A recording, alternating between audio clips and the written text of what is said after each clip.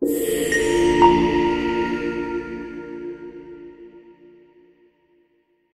friends, welcome back to Digitalk, and in this session I am going to explain the execution of deployment plan in Weblogic. Okay, so deployment plan is a feature which is related with the deployment. Okay, so basically what we do when we do the deployments, okay, we do the same deployment of application in the different environments, like from your development to testing to quality and then pre-prod and prod, right? And then there are a lot of configurations. Those are independent of the environments. Okay, the code is same, but many times we have a certain kind of a descriptors or certain kind of environmental variables that is specifically applicable for the different environments. Okay, so if we are doing this kind of a deployment in different environments, then what we need to do is we have to modify the code according to the different environments. Okay, so now to overcome that, there is a feature in the WebLogic which is called the deployment plan, where we can create the different kind of a descriptors which is environment specific in a separate XML file which is deployed outside of the code file, which is a jar, var or AR file. Okay, and then the changes are get reflected whatever is defined in the deployment plan. That means whatever the descriptor values are there in the code file will get overwritten by the contents or the descriptors which is defined in the deployment plan. Okay, so this is an optional feature. So when we do the deployments, it's not really necessary to go with the deployment plan as well. But yes, there are many situations where we need the deployment along with the deployment plan, so that when we move the application from one environment to different environments, so instead of changing the code, we just do the changes in the deployment plan and we redeploy the deployment plan, which is just a single XML file. So we don't need to have a downtime for the application code to be undeploy and deploy again with the new changes. Okay, so you have to just deploy a single XML file which is called the deployment plan, and the changes will get reflected. Okay, so now for this one again I am going to follow this lab document from the Digitalk. Okay, and if you need all of these lab documents along with this one, then it's available with bare minimum cost. So we have almost 28 plus documents now, which is a 28 plus lab documents along with up to 50 places WebLogic handbook, which is specifically designed for the beginners and for professionals. Okay, with the help of this lab documents, you don't need to really go for some training or for some kind of a discussions with any of the experts, right? These are the self-explanatory guide where you will get the important critical features by explained. Okay, and along with that there's a execution and with a step-by-step screenshot for all the execution, so you can do everything by your own. Okay, without any assistant or without any help. So the first part is about deployment, which is explained here. I have explained you what is the concept of deployment plan. Okay, and then weblogic.plan generator is a utility which is be used to generate the deployment plan file. Okay, I will show you. Okay, so now for what we will do, we will deploy an application. After that we will generate the deployment plan with the help of weblogic.plan generator utility, and then we will override some of the descriptors in the file that we will deploy, and then we will test if the changes are getting reflected or not. Okay, so first what we need is we have to do a deployment of the application, right? So let me go to my admin console and let me go to the deployment. Okay, so what we will do here, let me reiterate that we are going to deploy an application, okay, without deployment plan. After that what we will do, we will generate the deployment plan using this particular file which we are going to deploy, and then we will override some descriptor values in the deployment plan. Then we will redeploy the this application along with the deployment plan, and then we will see that the changes are reflecting or not.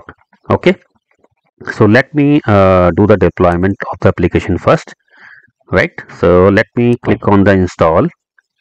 Okay, and for that let me select the code file that I have. So my testing application is hrf.var file. Let me select that one. So I am going to deploy this as an application. Okay, so for deployment I am going to use all the standard options, and let me select the target as my all of the servers in the cluster. I have too many servers in the cluster, and then I will go with this default options for the deployment, right? And then let me click on the finish. Okay, so this will deploy my HR application on the cluster where I have two managed servers are running. Okay, and my domain is in production mode. Okay, so let me activate the changes. So after activating the changes, and I will see the status of my deployment. Okay, this is prepared. Okay, so why it is prepared? Because my domain is in production mode, so I have to start this application. Okay, so let me go to control tab and then let me start the application serving all requests. Okay, so based on the size of your application, it will take some time for to activate the application. So now you can see my application is activated, right? And to test, let me test the URL of my application. Okay, right. So this is the front end of my application. Okay, and how I am accessing the application, this is the important point. I am accessing this application is /hrep.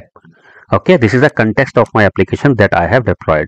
So now what we will do is we will generate an deployment plan using this particular var file, and in that file we will define a new context for my application, right? And then I will redeploy with my new deployment plan, and then I will try to access my application with the new context. Okay, so that context we will not modify in the code. We will change that context value in the deployment plan, right?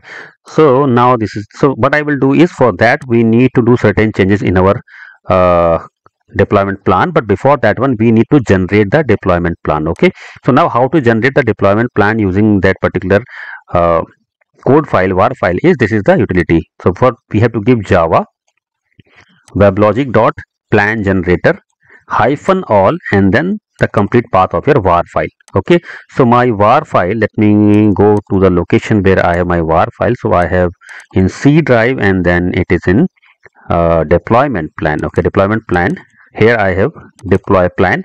So here I have my var file. Okay, so what I need to do is I have to run. So I haven't specified the complete java path in the environment variable, so I have to give the complete path of the java, right? So this is the java, then we have to give the weblogic plan dot generator. Okay, so this we have to give. So let me specify it here, and after that you have to give your file name. Okay, so our file name is hrf. Okay, what is saying, the class is not found or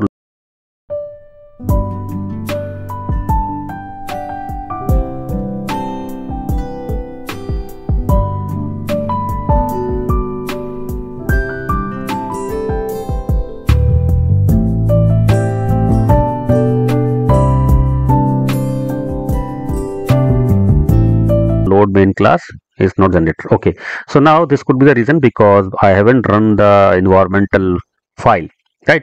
So what I will do is I will mention the complete path of weblogic.jar, which is the main configuration file of our weblogic, which contain all of the utilities that is provided by the weblogic, right? So for that one, let me go to the this particular location. The location of that file is weblogic home server and then lib. So here we have a file called weblogic.jar. Okay, so this is the file that we need to specify with the complete path. Okay, let me try for that one. If it is not work, then we'll go for the different options. So let me first specify here java and then hyphen cp. This is the class path. So that means we are specifying the weblogic.jar in the class path.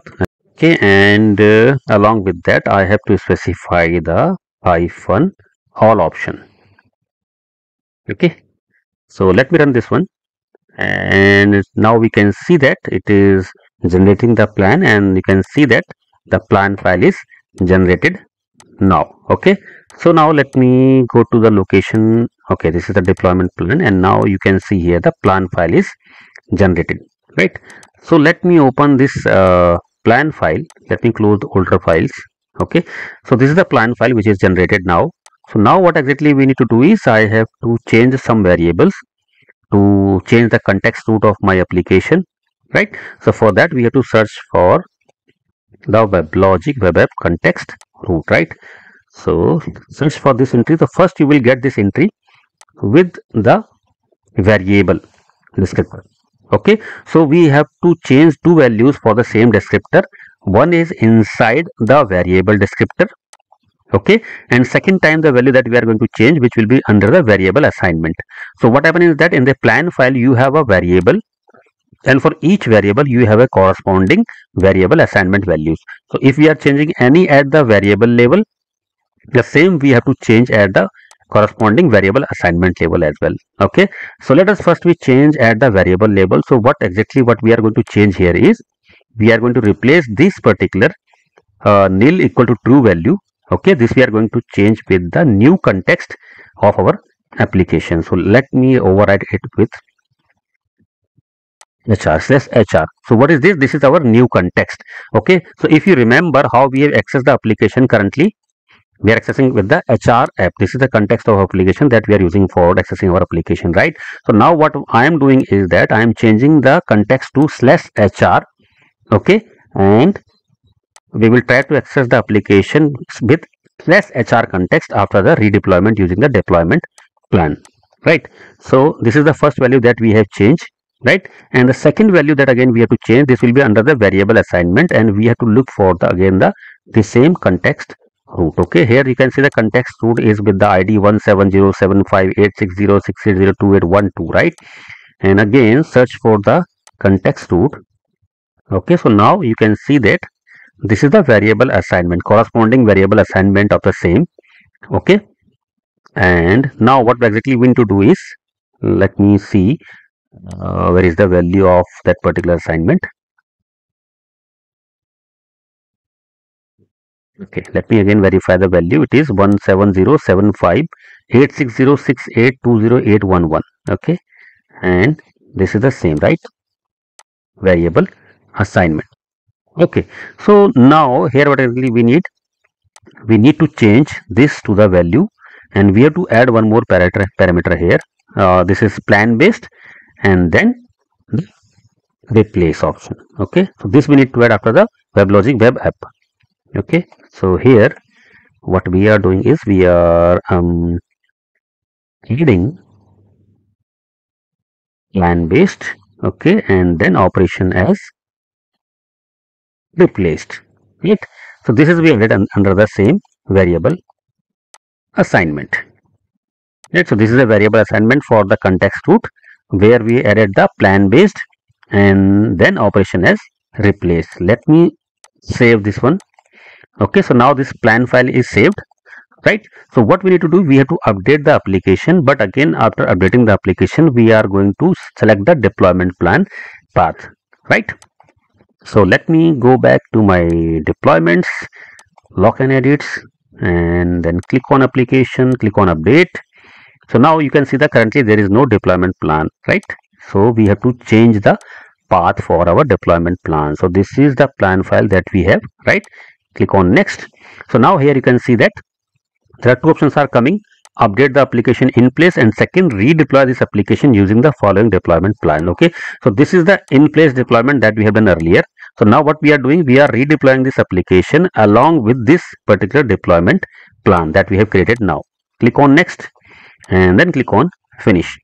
Okay, so now it will take some time for the reactivation of your application based on the size of your application and again the size of your deployment plan file. Okay, so once it is done, click on the activation. Okay, and now you can see the application is in active state.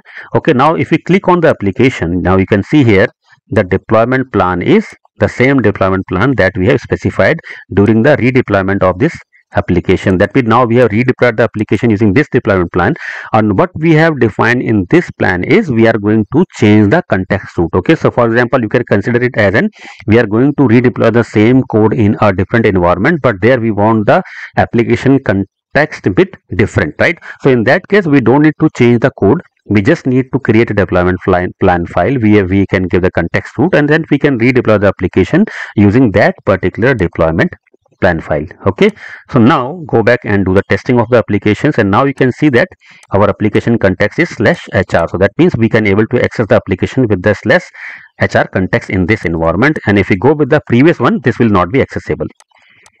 Okay, so now application is accessible using the /HR context with a new context, and this context we have defined in the deployment plan, which is exist outside the code file, and this context is overwriting the context that we have defined in the code. And this is how your deployment plan works. Thanks for watching this video and stay tuned for the next video.